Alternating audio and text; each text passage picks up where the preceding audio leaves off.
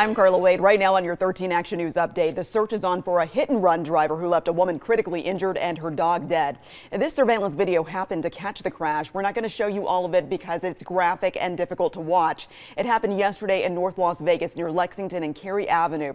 Police say that they found that vehicle late last night, but there's still no word on who may have been driving.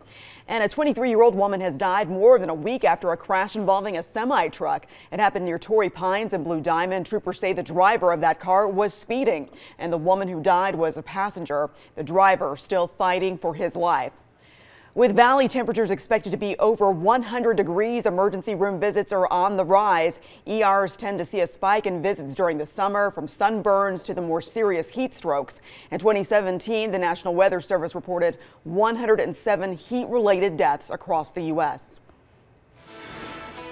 Well, enjoy tonight before that real heat moves in. Temperatures staying just below 100 today. We're going to see mostly cloudy skies with those thin layer of high clouds out there. Overall, not much of an issue. Tonight, temperatures will drop back into the upper to mid 70s across the Las Vegas Valley. Tomorrow, the heat's on. Excessive heat warning kicks in, and that lasts through Wednesday, as temperatures are going to be the hottest so far this year and the hottest since last summer. I'll have more on that coming up tonight on 13 Action News.